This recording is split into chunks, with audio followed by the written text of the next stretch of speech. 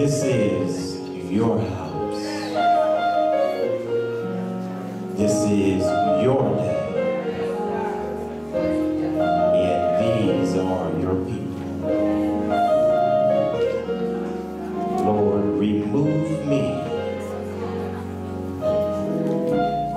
and continue to show yourself. Let your word go forth. Let you be given the honor, the praise, and the glory. In Jesus' name we pray. Amen. You may all be seated for a moment. We have a short video clip. I'm going to ask if you would please, if you would direct your attention to our video screen.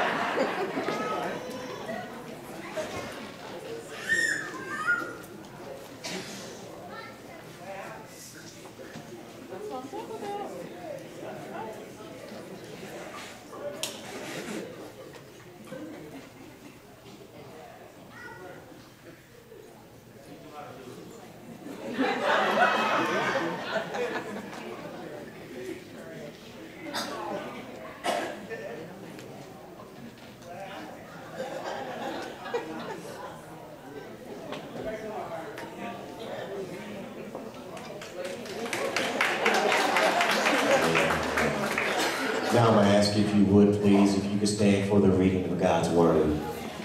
I'm going to ask if you would please direct your attention to the New Testament writer Jude. We will be at verse number 17.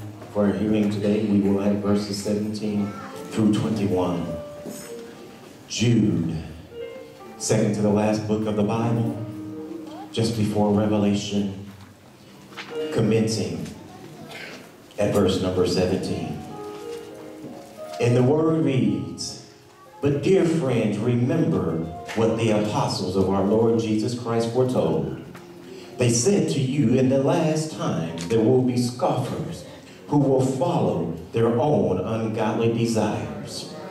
These are the people who divide you, who follow mere natural instincts and do not have the Spirit. But you, dear friends, by building yourselves up in the most holy faith and praying in the Holy Spirit, keep yourselves in God's love as you wait for the mercy of our Lord Jesus Christ to bring you to eternal life." Our subject or theme for this morning is waiting to exhale. Waiting to exhale. You may be seated in the presence of the Lord. Waiting to exhale. Now, the video clip that we just finished viewing, it was a very iconic time in history. This particular time, it was something that just kicked off, if you would, women's liberation. It was in 1995 that this particular movie entitled Waiting to Excel was released. This movie was based on a novel that was written by Terry McMillan. Now, as the movie depicts the relationships of four various women, that we find that the most memorable scene in this movie had a very different effect to different groups of people. The scene with the clothes burning and the car burning was a favorite and memorable scene. The same scene that was extremely enjoyable for one group, women, was the worst scene for another group, men. Now, for women, it woke up a movement of power and victory. But for men, there was defeat, and there was dejection, and there was an overwhelming feeling of what's going on. Now, women all over the world celebrated. Men went into hiding, and out of fear, they started sleeping with one eye open, or not even sleeping at all. The crime rate in most cities went down because the brothers went into hiding. Now, because of Angela Bassett, Loretta Devine, Layla Rashawn, and Whitney Houston, women instantly felt liberation and power. Sisters all over the world were having waiting to exhale parties. Men felt weakness and vulnerability. Women were not going to be dogged out anymore. Because now there was a movement that started with the female gender based on the power that they seemed to glean from this movie. As they watch Angela Bassett stand in the driveway, exacting her revenge and her favor. In real life, men, on the other hand, saw this as a wake-up call for their own relationships, and now they became afraid of their own spouse or their girlfriends or that side piece. The brothers, the men, they had total unrest. Now, the same scene, it had polar opposite views and reaction. There was glory and gratification for some, but there was doom and gloom for the other. Now, if we look through this through an eschatological lens, we can see something in the spiritual eye. The same will be when we have the day of judgment. The same will be when we have the rapture. The same will be when the second coming, or the same will be simply the day that you die. We will have one group of people that will be celebrating and rejoicing. Then you will have another group of people that will be wishing that they had done something different in their lives. And they will be living in total unrest. Now, as Pastor Green has been preaching and teaching on his series, Life After Death, today God has led us to this book of Jude. And the author Jude is a half-brother of Jesus. It is said that James and Jude, the half-brothers of Jesus, did not accept Jesus Christ when he was in his earthly state, when he was performing his earthly ministry. They did not accept him until after he had already been crucified, after he had already died. Now, Jude and James are like many of us. You see, Jesus is in your house, but you don't even recognize him. You don't even see him. Jesus, he's right in the middle of your situation, but you miss it totally. However, after going through all that you go through, then you recognize Jesus was right there all along.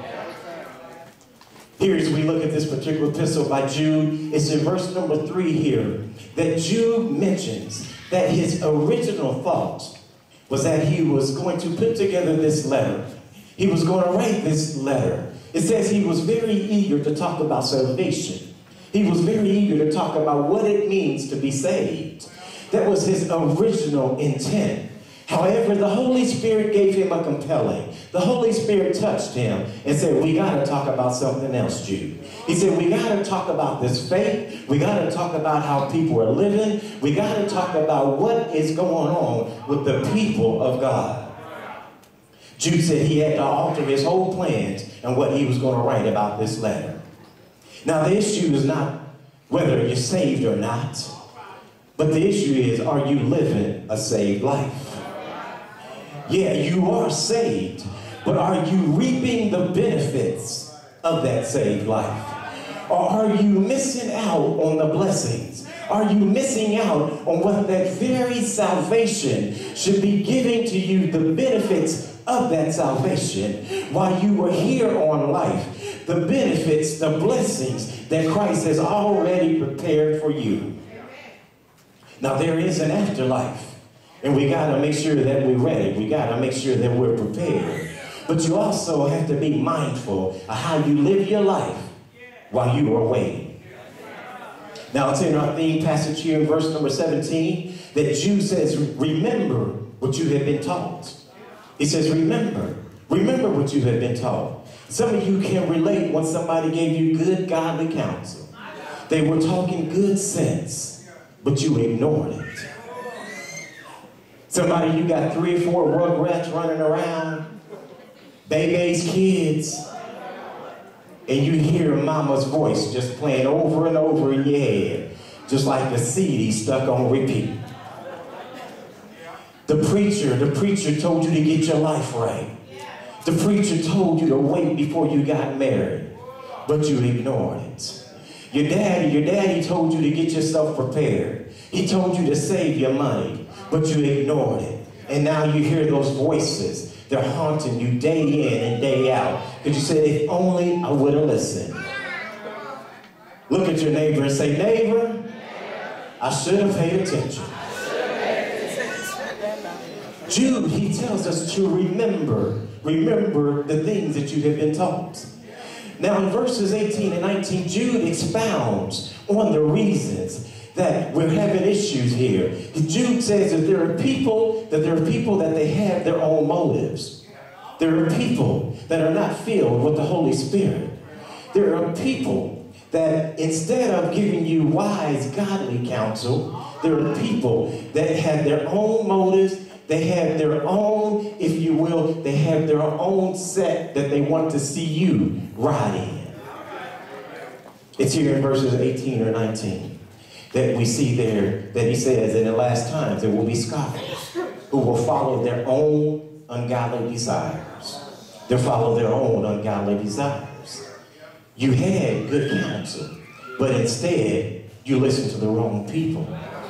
You see, they said, let's do it now. You won't get pregnant.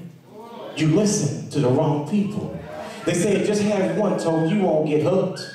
You listen to the wrong people. And instead of listening to the one that gave you the good godly counsel, you listen to the nut. Here it is that you listen to the one that hung out on the corner instead of listening to the one that went to the church on the corner. You had good godly counsel. Now you need to understand that there are some people that are for you and there are some people that are totally against you. And because of that, you need to ID your haters. You need to ID your haters. You need to ID all of those people that you know don't want to see you succeed. All of those that don't want to see you succeed in ministry. All of those that want to see you fail. You need to ID your haters. Because you need to know what you're working with and who you're working with. You see, there's people out there, they do not want to see you be successful in life. They don't want to see you when Dimitri says that there's blessings on the way. They don't want to see your blessings come. They don't want to see that new house, that new car. They don't want to see that your ministry is flourishing and growing. They don't want to see that your children are going to college, getting married and doing things the right way. They don't want to see that because they got turmoil in their house. They want your house to be torn totally upside down. They want your house to be off the hook. They want your house to be the one that the police are coming to night after night. They want your house to be the one that's destroyed. They want your marriage to fail. They don't want to see you succeed. You've got some people that will cause division, and their main purpose is just to get you off track. Their purpose, their mission is to destroy every meaningful relationship that you have. The Bible says here that they're false teachers. It says that they're false teachers. Now in verse number 20, Jude begins to help us here. He begins to tell us what we can do while we are waiting. What can you do while you are waiting for that day? What can you do while you are waiting to excel? One of the things that you have to do here in verse number 20, it says, dear friends, by building yourself up in a most holy faith. You've got to keep building.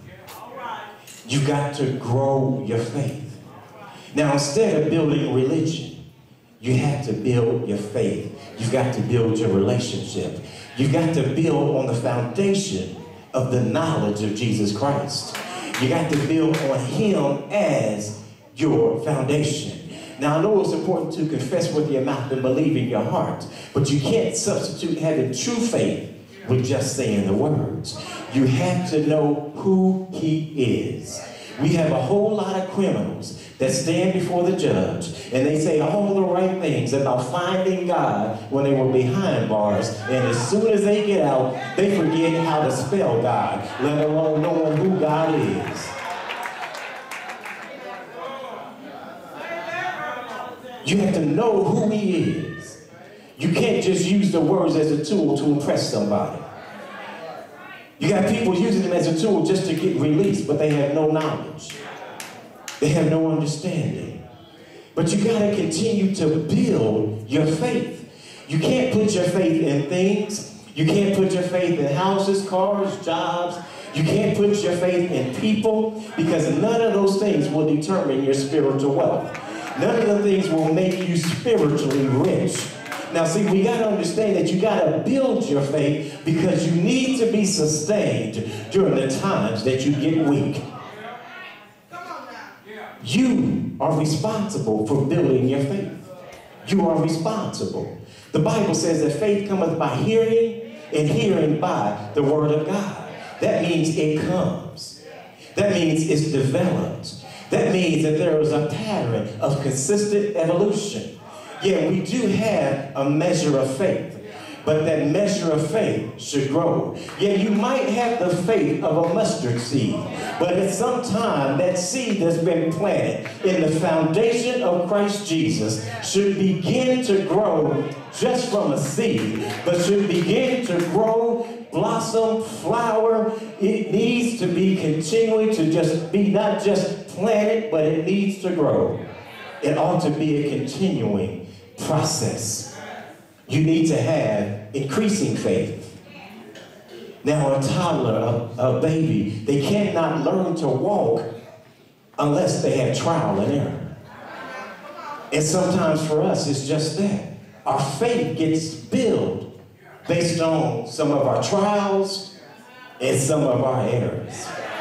Some of the things that we went through, because we went through and we made it, now we got faith. Some of the things that we did that we know we shouldn't have done, because God kept us, He saved us, He could have left us to die, now we got faith. Because we are a living witness, a testimony of just how good God is. Your faith is continuing to grow. See, your faith, it has to be just planted and rooted in the name of Jesus. Yeah, you're going to go through some things. You're going to be tested. You're going to be tried. You're going to make some mistakes. You're going to fail. But you got to know it's just going to make me better. It's just going to make me wiser. It's just going to make me stronger. My faith is going to continue to grow. A toddler, they grow. They bump their heads, but they get back up. They run into tables. They get knocks on their heads. They get scratches. They bleed, but they keep on getting up. And they keep on trying again. Yeah, I know life has hit you hard. I know you bumped your head. But you got to say, I'm going to get right back on up.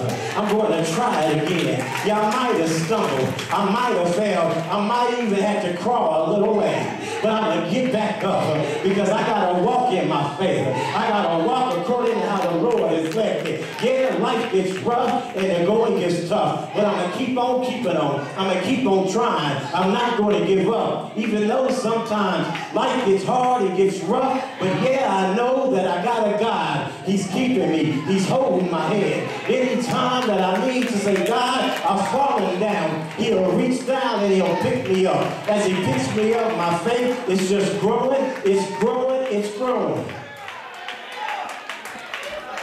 You've got to build on your faith. You've got to keep praying. Jude says right there, he says, not only build yourself up in the most holy faith, but he says praying in the Holy Spirit. You got to keep praying. You got to stay connected to your power source. You got to stay connected. You got to stay connected to God. Now, are you complaining to God about your situation instead of praying to God about your situation? Are you too busy complaining to God about your husband instead of praying to God for your husband? Are you too busy complaining about your wife instead of praying for your wife? Let me help you today. Complaining is not praying, because God hears a lot of complaints. But complaints do not move God. It's a sincere prayer, knowing that you're connected to the power source, because you're praying in earnest, knowing whatever you're going through, that He hears your prayer, and that we serve a God that answers prayer. You cannot complain your way out. You got to have a constant communication. Sometimes we live our lives like a broken cell phone. We've stopped all communication, and we don't have the money to go and get another cell phone, so we live without. We say, I can't get a hold of you. Somebody, they called you, and there was no answer. And you said, well, my number changed. Well, the reason your number changed is you didn't have the money to pay the bill. Some of us, God says your numbers changed, because all you've been doing is complaining. So I had to cut your cell phone off. The communication, it just stopped. Your connection does not come from religion. I told you earlier that it comes from relationship. It does not come from doing something that somebody told you to do. It comes from doing what God told you to do. See, Jude told you there will be false teachers. He said there will be people that will cause division. Somebody in here, somebody told you you had to go in a back room and you had to say hallelujah 10 times until you spoke in tongues. When the devil is a liar, all you got to do is know you got Jesus in your heart. But somebody told you when you joined the church, they read on a little 3x5 index card, if you just confess with your mouth and just say a sinner's prayer. Well, a sinner's prayer don't mean nothing if you don't understand the sin that you're in, and if you don't understand forgiveness in the name of Jesus. Yeah, somebody, you got dipped in a baptismal pool. Somebody told you if you just get baptized, when you get out of the water, that you will be saved. Well, yeah, we have to get baptized, but baptism in the pool don't save nobody. You just went in a dry devil, but you came out a wet devil. Somebody knows that you need to have a relationship with Christ. You need to keep praying. You need to stay connected.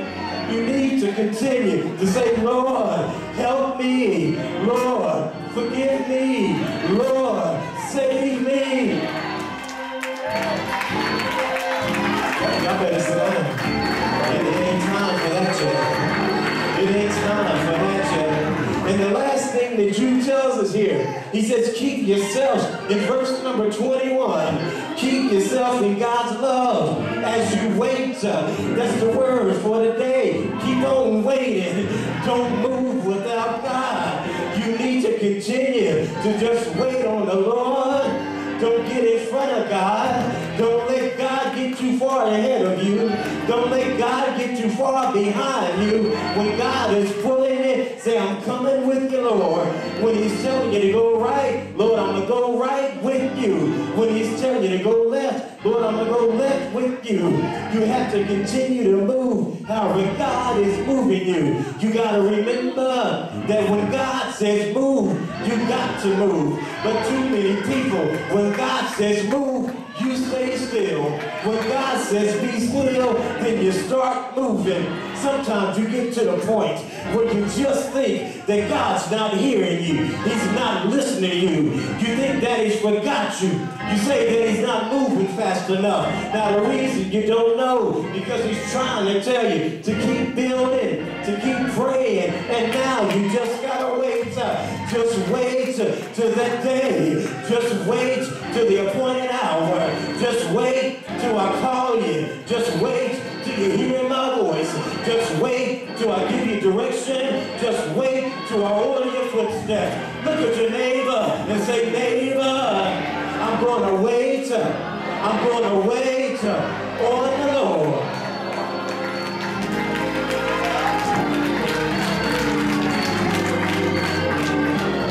See, you need to quit playing tug of war with the Lord. See, you playing tug of war with the Lord. Now you know that the Lord is almighty. So He can do one or two things. When you're playing tug of war with the Lord, He can pull you and all you do is fall flat on your face. Or He can totally let go and then you fall backwards. Either way, you lose in the tug of war. So you gotta quit playing tug of war with the Lord, because He is in control. He is the only one who knows what He has in store for you. But you gotta say, Lord, I'm just gonna keep on waiting. I'm gonna keep on waiting. He may not come when you want Him, but He's always, always, always right on time. Those who wait on the Lord, He shall renew your strength. You shall mount up on wings like eagles. You shall run and not get weary. You shall walk and never faint. Look at your neighbor and say, neighbor, I'm waiting in the love of God.